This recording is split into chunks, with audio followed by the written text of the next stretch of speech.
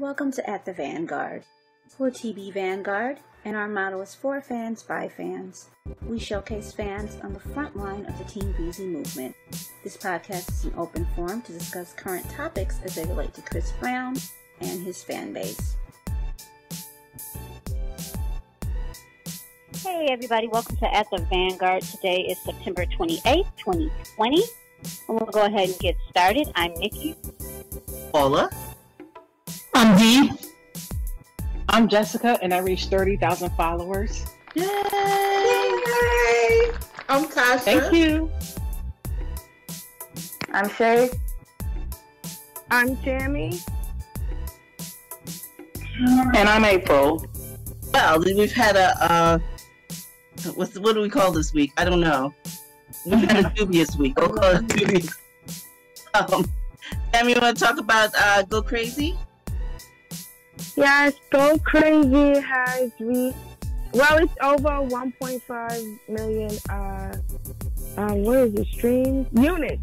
Sales, over yeah. 1.5 units, but it was posted on Charts Data, but that's not including the video views, so it's much higher than, or much closer to going double platinum. Yes. Once the video views count, are included. Yes, and they do count. Because Go Crazy is like 49 million Wow. views now, so. Oh, yeah. All right. Definitely double. Here's the thing. We had a beautiful new video. Say You Love Me. Very creative. Other sites like the Shade Room and other sites posted links, posted the video, and people were very positive about it. But we lost momentum when people got distracted by Chris's name being mentioned in a song by Tory Lanez. No, it is not a negative statement that he made. That's not the point. The point is, he didn't need to mention them at all.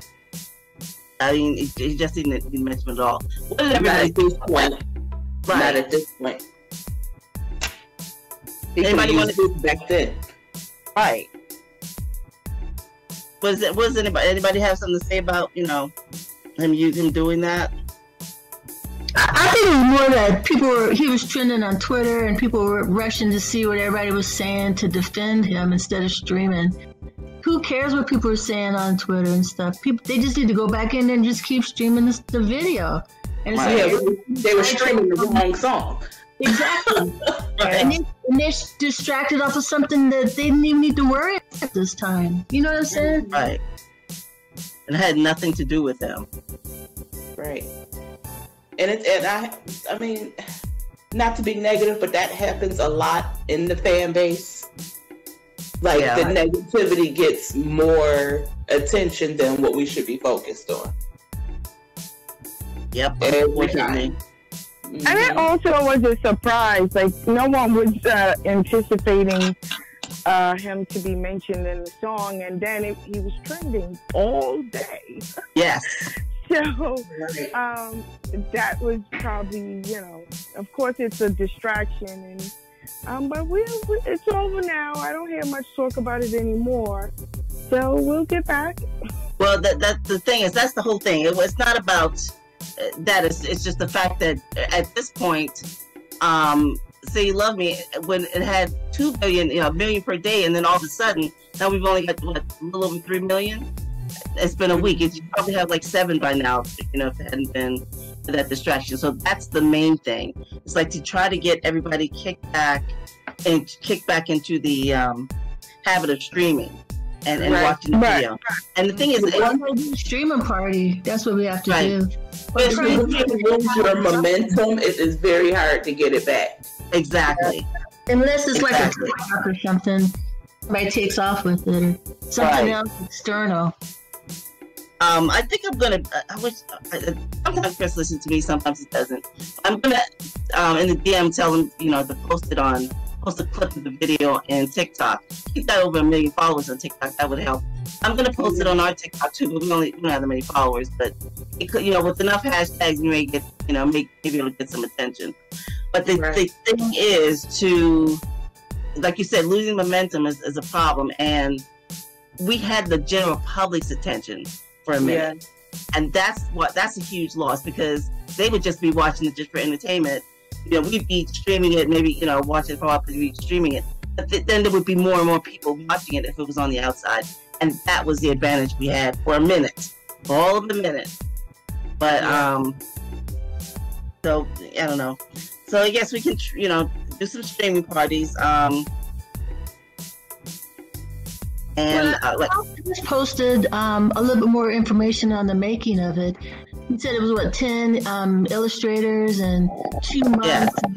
So maybe that's going to help people try and look at it again. But maybe we think of something real creative. We got people with followers, and I'm sure we could think of something. Yeah. Well, for one thing, I'm going to do the swipe up link again. I've done it periodically. I'm going to do it again, so because people are more likely to just touch the button and just go watch it. If they don't, they don't have to go into the app or anything like that. Mm-hmm. So that's another thing. And it's a good idea to put hashtags, even though I hide mine usually, but put hashtags in your stories.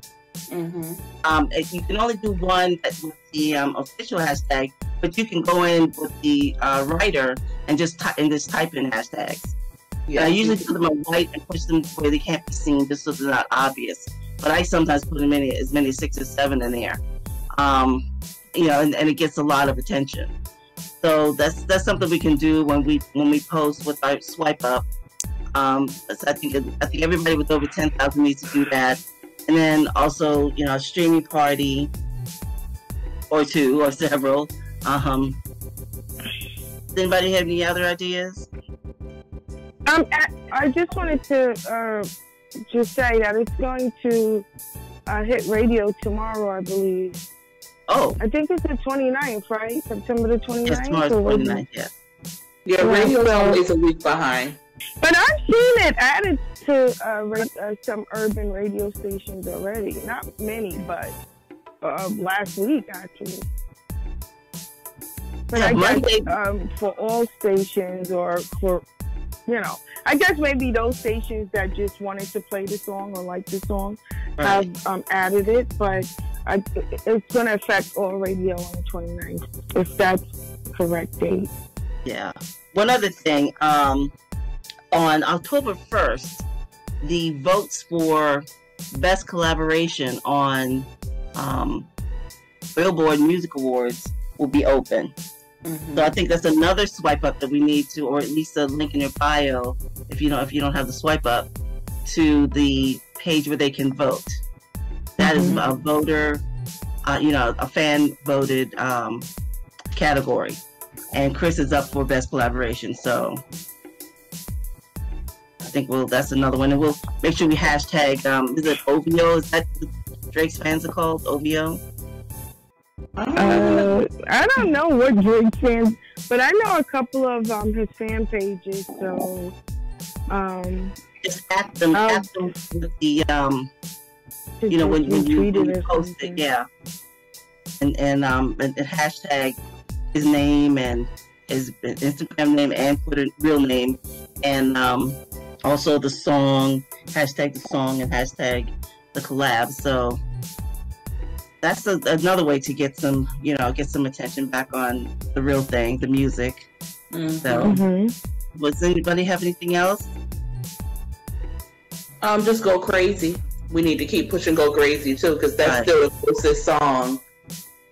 Get that back in the top 10.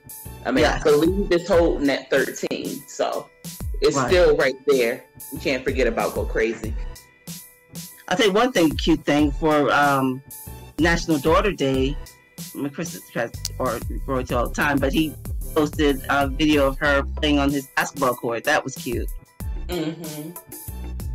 For National Daughter Day. She's looking really tall. Oh, she's definitely gonna be tall. Yeah. Goodness. Ray and Echo are gonna be tall. Oh my God, yes. He's a little scary. How big he is. Well, Nikki, can you take us out? Ready? Edit. All right, everybody. We'll check in with you guys next week. Bye. Bye-bye. Bye. Thanks for joining us. Thanks for joining us on this episode, and we hope you'll join us again at the Vanguard.